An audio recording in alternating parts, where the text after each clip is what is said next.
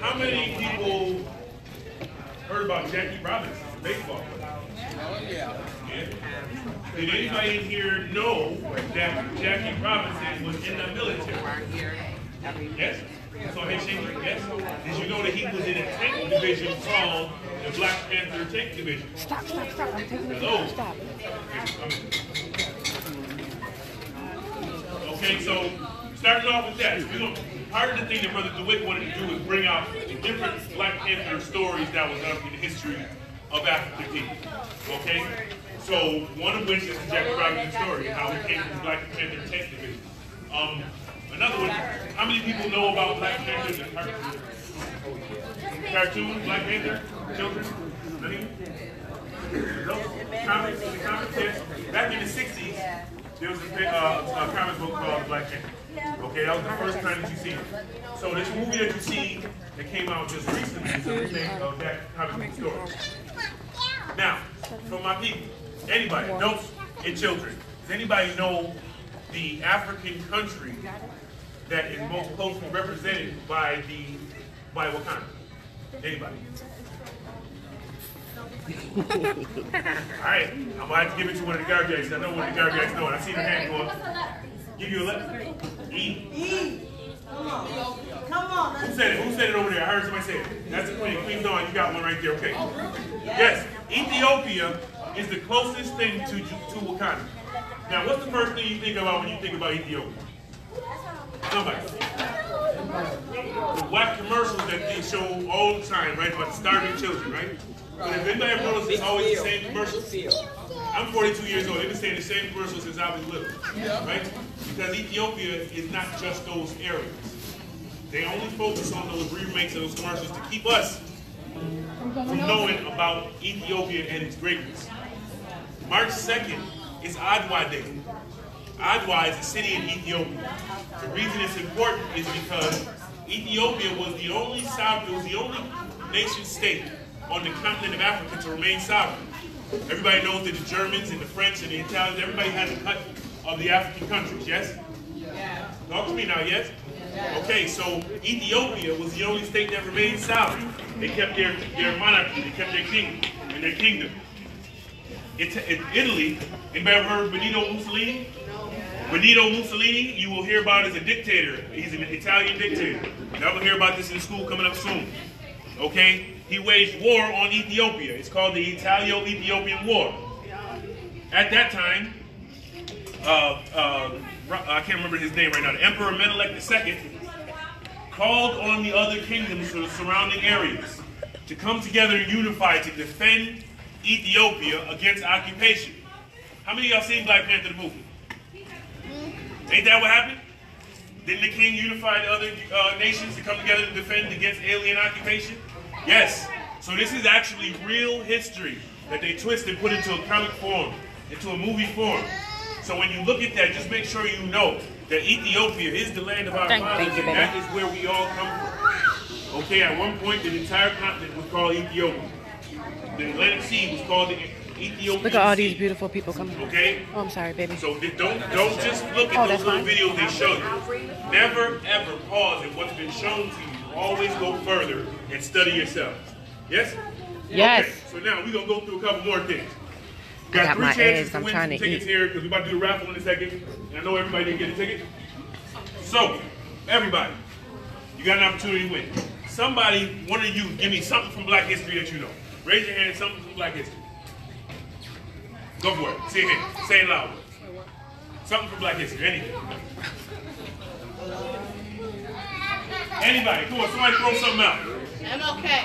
Mae Jemison was the first Say it loud, pilot. say it loud, say it loud. Mae Jemison was the first black African-American woman to go to space. Mae Jemison was the first black woman to go to space.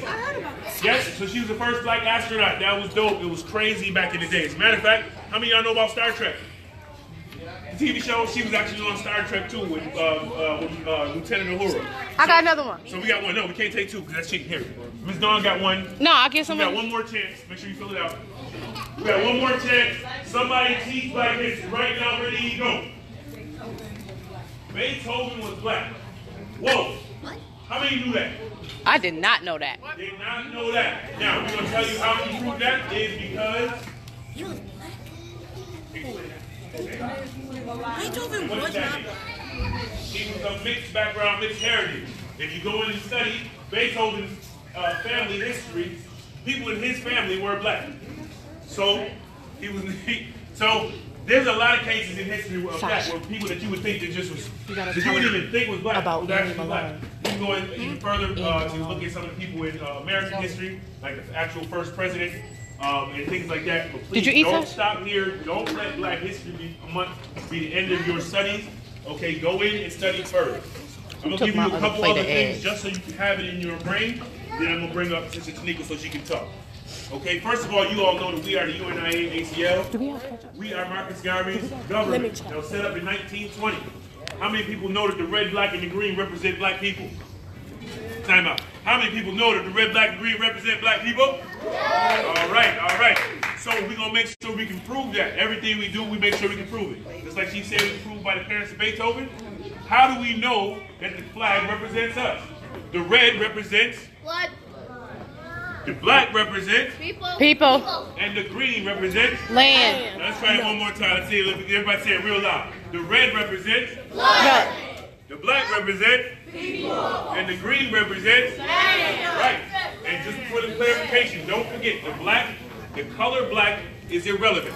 It's the fact that we understand that when we're talking about the difference between us as Africans and folks that have occupied African lands, when we're talking about other people that is not of African descent, you know what I mean, we know that they are not represented under the term black. So we know we have people, just like what we just spoke about even Beethoven, mulattoes, mixed race folks, that's still family. So they would still fall under that same thing. So we don't differentiate. The color itself is not as important. It's just a representation of us as a people. One more time, Marcus Garvey gave us the government. In 1920, he had 20,000 Africans from 40 different nations around the world come to Madison Square Garden and pledge allegiance to the mighty red, black, and green. It was a nation structure. It was a government structure for everybody worldwide, black people worldwide. We have a constitution, a declaration of rights, a pledge of allegiance to the flag, and a national anthem. The name of that national anthem is, Sasha, what's the name of our national anthem? What's the first word to our national anthem? Say it loud. You know it. Say it loud. Ethiopia, the land of our fathers. Ethiopia, land of our fathers. Remember we just said something else about Ethiopia, right? How many people think the national anthem, the black national anthem, is Lift Every Voice and Sing? You know that song? Yes. You've heard it called the national anthem. Yes. If we know that there was no nation to connect that to. Yes? That was a poem that was written to honor Abraham Lincoln for the Emancipation Proclamation, but there was no black nation to tie that to. No, I'm using it. Gave us the national instruction. Okay, so I don't want to go too long-winded, but I want to remind you one other thing. What we are here doing today is emulating the Black Panther Party for self-defense. In the 1960s, they created the Free Food Program, the People's Party Free Food Program. Right now, when you see the children going to school and getting breakfast and lunch in schools, that's because of the Black Panther Party. At the time when the federal government was not feeding our children, we had to feed our own. So it's our goal here to try and emulate that and try and show them that this is the way to do it. We're going to be doing it more often as we can. Right now, we do it the last Saturday of every month. We'd like to invite you here next month, and we're going to continue to do it. Today is a special day, though. Today we are honoring the formation of the next black-owned credit union here in Buffalo, New York. The first one was created in 1930. It was called the Buffalo Cooperative Economic Society Federal Credit Union. The second one was created in 1949. It was the Bethel AME Zion Credit Union. The third one will be created as soon as we finish this process under the leadership of Sister Tanika Simmons.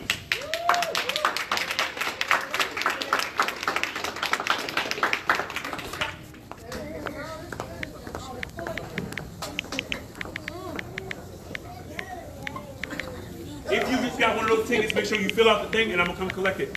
Can you fill out mine?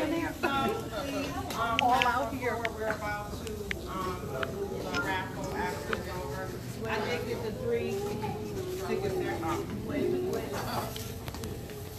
Just make sure you. Can you fill on mine? Yeah. I got one more. Hold on. It's the Path of the Panther Breakfast that we do, the UNIA does every last Saturday of the month. But today is specifically, we are doing, or promoting, I should say, the bank that we are trying to open, a black credit union in Buffalo. And this woman you see right here in the gray shirt is the, I guess you can consider her the founder.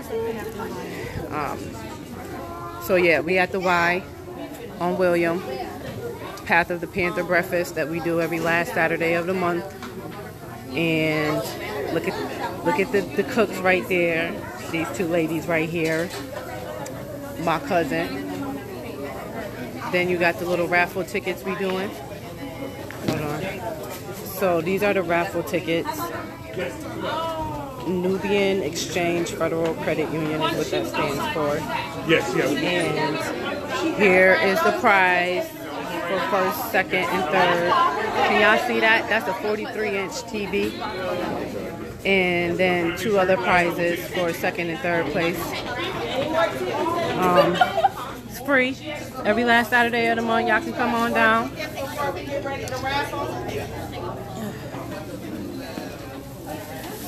But yeah, we about to pick the raffle winners now. Maybe I'll win something. It's great enjoying just fun time with your peoples and your community. Children's, those.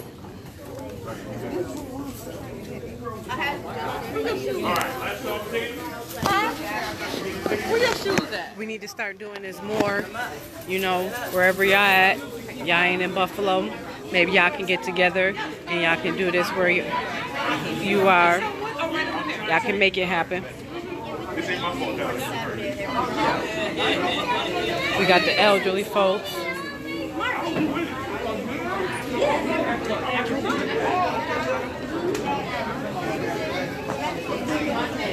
I can't even lie, y'all. I'm having like a grand time, even though I had to wake up early as ever this morning, because normally I don't get here until like 10. Today I had to get here early, and I was up late. But those 3 right there in the pink and the blue, those my new friends I just made. They triplets. But the 2 that's sitting down, well, no, the one that's sitting down in the blue shirt and the one that's standing up, they identical.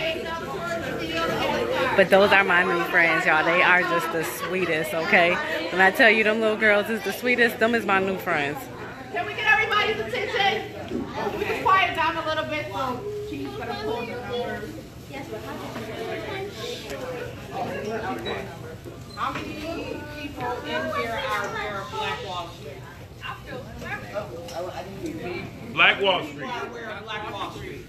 Taniqua, we need you to use your outside girl voice. We need to hear y'all. Facebook Live need to hear y'all. Okay. How many people are in here are familiar with Wall Street, Little Africa, Tulsa, Oklahoma? Okay. So for people who don't know what Black Wall Street was, we were segregated and black people were getting lynched.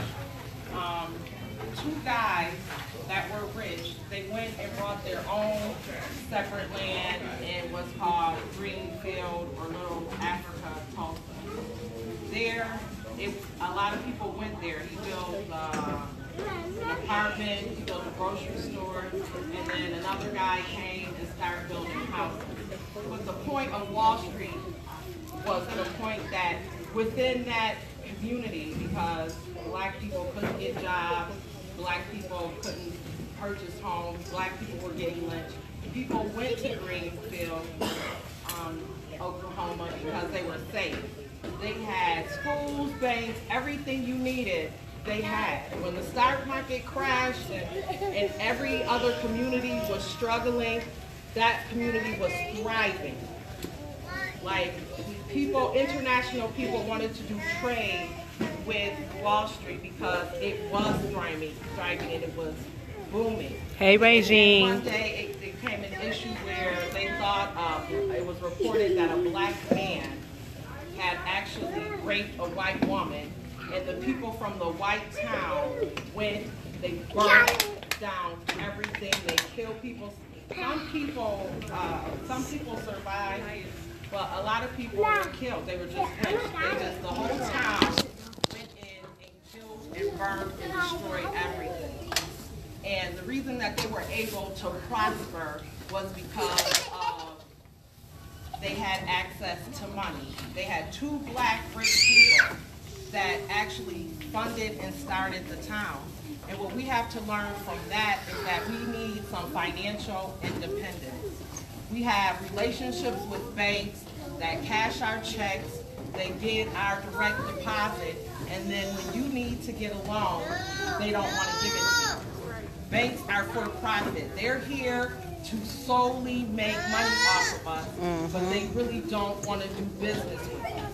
A lot of us are denied access to bank accounts. You fall behind on your mortgage, you might need $1,800. You go to your bank, they don't want to lend you $1,800 because they can't make money off of it. Or they jack up their interest rate. They want you to be in business for 3 years before they give you a loan. But if you're in business 2 years and you're struggling and you have employees, you need that money. But you can't get access to it because they will give you a student loan, a credit card. They will give you everything before they give you a bank loan. What's up, Jermaine? They devalue our houses, so when it's time to get a roof done on your home, they come out and give you an appraisal, and they give you an appraisal that says your house isn't even worth the new roof. So now you're stuck in a house that needs repair, and you may own it free and clear, and nobody wants to lend to you. This is why people are being forced out of our community. We have older homes. Older homes require maintenance. They require money, and in every other community, people use remember them older homes got lead too to make those repairs. But in our community, there is no equity. So guess what? We lose our houses, the city takes them over, they become vacant lots. Some people can't even get access to insurance because of the problem is our accessibility to financing. We are creating the Nubian Exchange Fund for the sole purpose of serving our community. We don't want to turn anybody down for a loan. Our motto is that we are going to create programs specifically designed to assist those who are not creditworthy, to get you creditworthy. So when you complete this program, you will stop. We're not talking about 3 years. We're talking about serving the community. Because the biggest problem now is that we are losing our houses for little or no money. We gotta all come together. It's being colonized by people who have access. The same house that you couldn't get a loan for, as soon as they take it, they put it on the market for 3 times. Sit up there and go eat your food. How does that happen? That happens through I'm gonna pop you in your butt if you don't stop it. Use your fork. In 2008, when they had the predatory lending, it impacted our community worse because we don't have the access. So we have all of this predatory lending. And then guess what? All of those houses went into foreclosure. Now who owns them? So that is what we are doing. Small hats, that's who owns them. We meet every Thursday at McDonald's right now because no one's happy about our movement for financial independence because right now,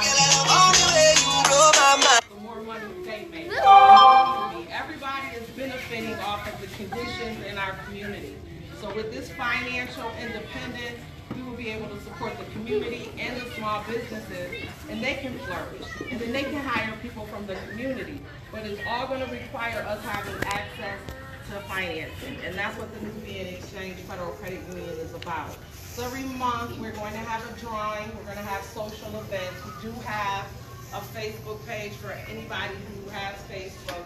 It's called We Support the NFC And at NEFCU, like us, and join us. NEFCU. NEFCU. We can pick you up Oh, from me here, look.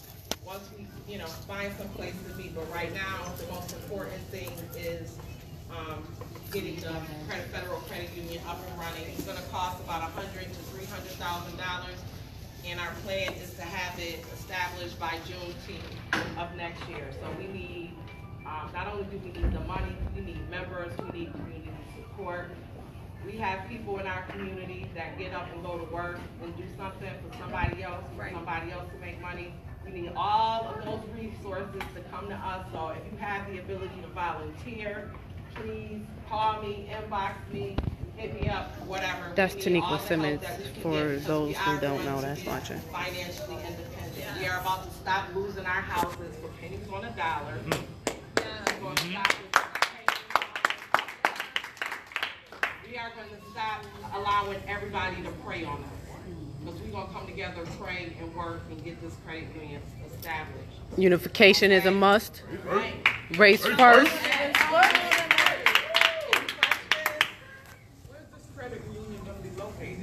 Well, what we are doing is we're going to establish an internet model, meaning that we are going to get ATMs put in the black businesses in our community. The ATMs are going to be free. They're going to cash your check. They're going to do everything you need to have done.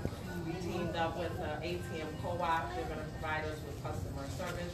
We're going to be able to do everything that they're able to do, but our goal is to get into the community center, so that you don't have to, if you need to see or talk to someone, we're going to partner with them when we host our financial literacy, so you'll have some place to go.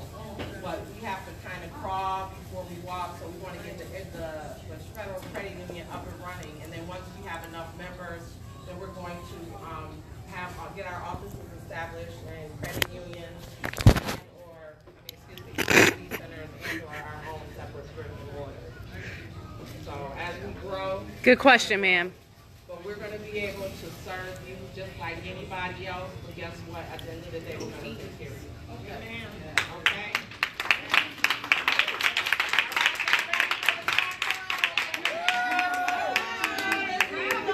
Okay. Shake it up, shake it up!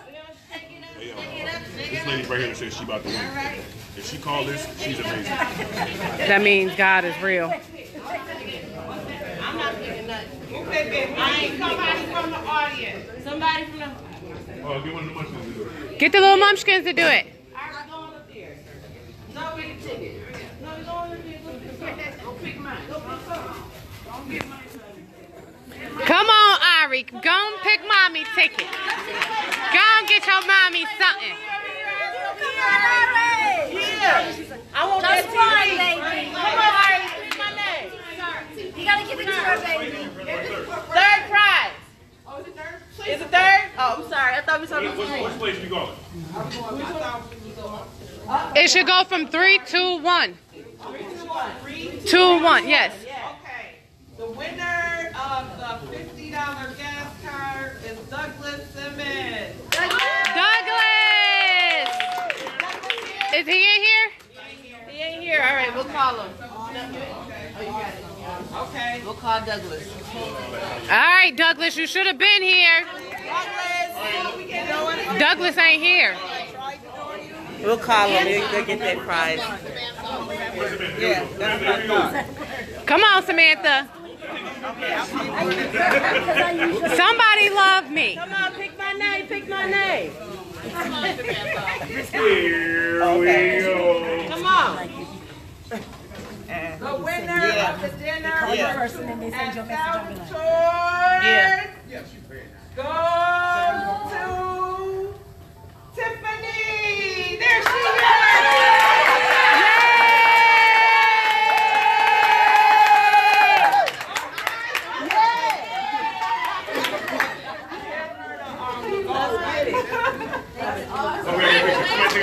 All right. You gonna take me to dinner with you? Can I come? I like Salvatore. I want some Salvatore.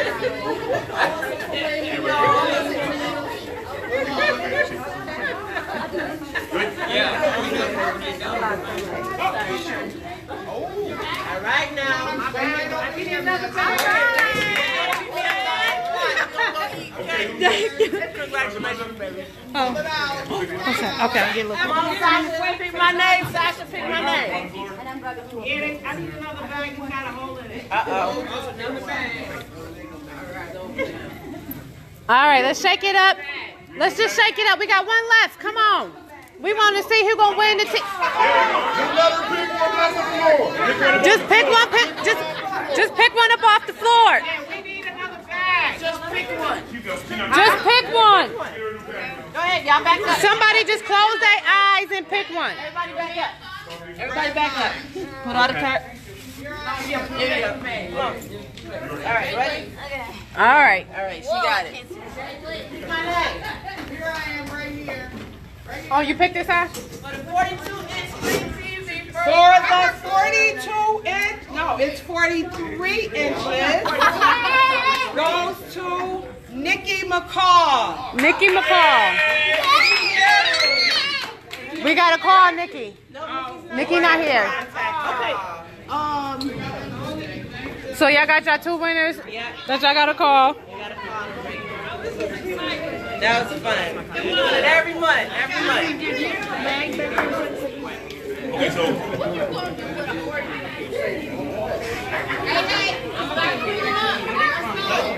All right, that was fun.